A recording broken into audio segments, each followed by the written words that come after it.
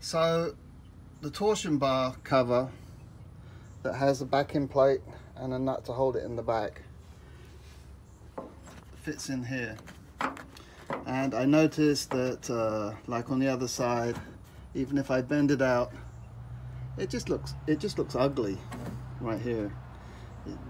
There's a big indentation and you can see all of that. So I'm going to put some tape, as you can see, over the top. I'm going to screw it in place, and then I'm going to put some filler on it, and then let it set, and then take it off and then smooth it out, so that way it looks better. You know, I hate seeing these cars where it's either missing this here, or this is just doesn't look right. So I want this to look nice, so that's what I'm working on right next. So I'm going to put it in here, get it at the right angle. Let's get the backing plate. This is the backing plate, goes in up underneath and on the thread, and then I have the nut in my hand and screw it on tight. As you can see, it's got an indentation in here and on top. This part here probably, when I sand it down, will end up being a little bit of metal, but I just want to get this in here and this in here filled. So I'm going to put the backing plate in, tighten up the nut in the back.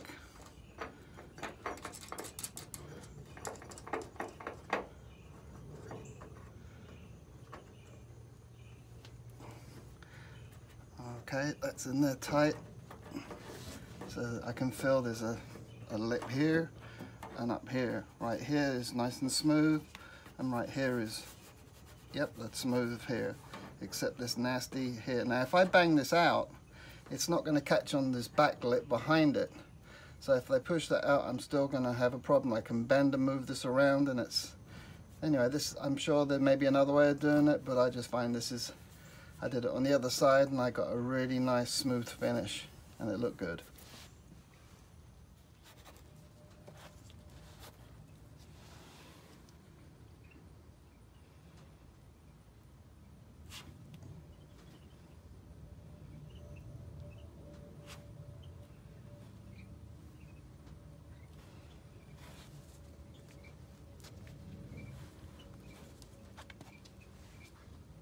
All right.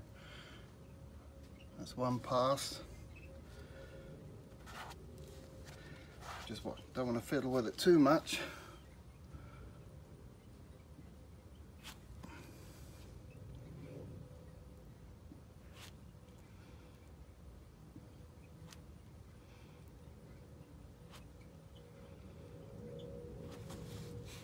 Which the stuff's already starting to set. Okay, sorry for the fingerprints on there. I put a second coat on, giving that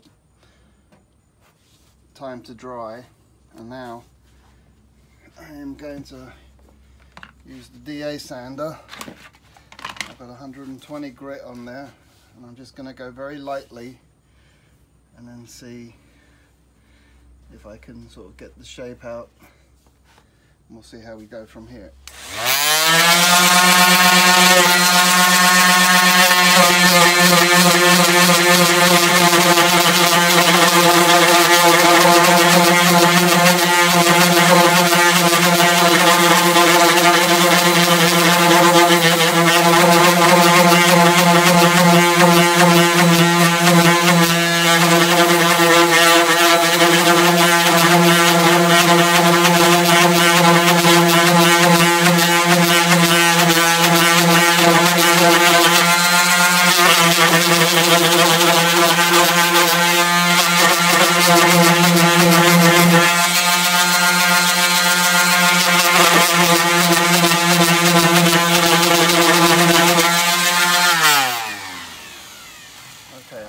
I can now see, I can see the line coming around. So now I'm just going to go to, still with 120, but start smoothing it off so I can see the edge.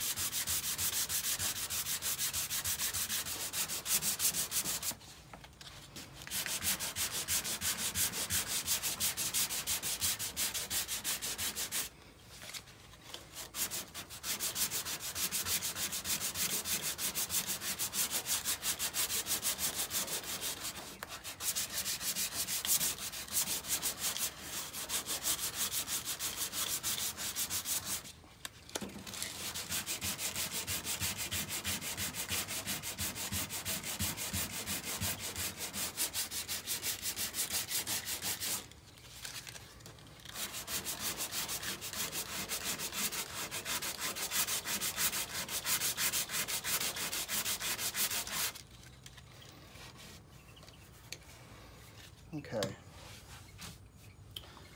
I'm going to undo the back nut.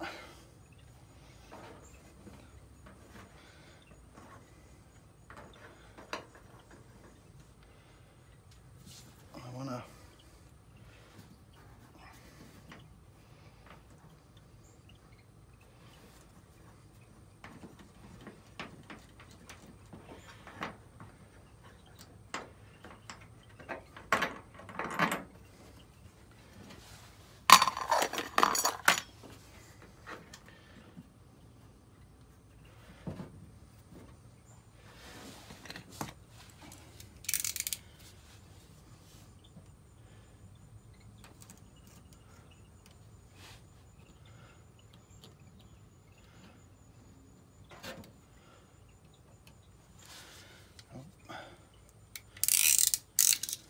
notice I've got two blades.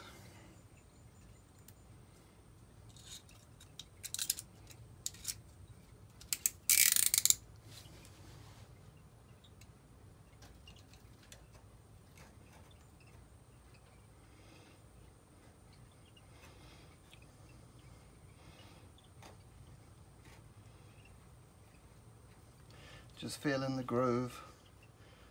I'm running the knife inside the groove around.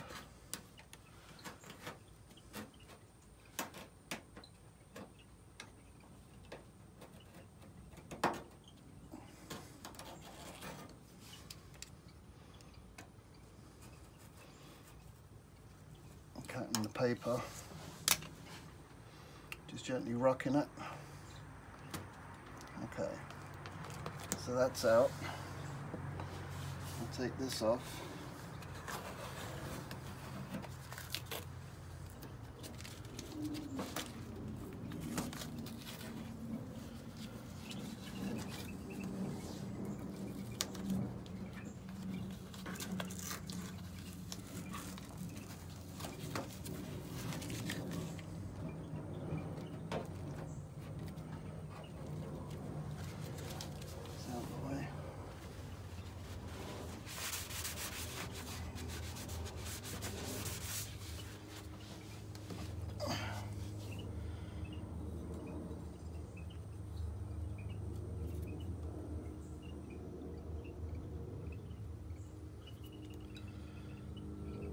Just sand this down a little bit. I might give it some more time to dry. Let's see which way it goes in.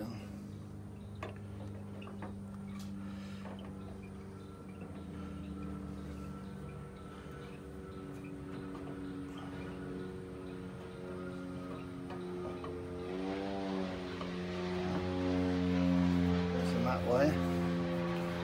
And that there is very, very smooth and flush. All I'm going to do is now is just give it a very light sand around the edge. But now I have a nice cover and it covers perfect. So there we are.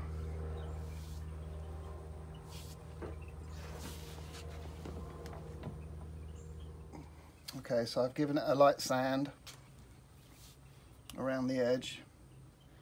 I don't know if you can pick up on that, but you can see the difference.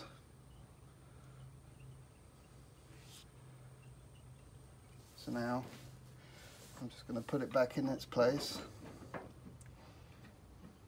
And pretty much it'll only go in one place once you do it like this. Fits like a glove. Put the nut on the back. So now while I'm working on this side of the car, I'm filling and sanding. At least I know this part here is nice and smooth.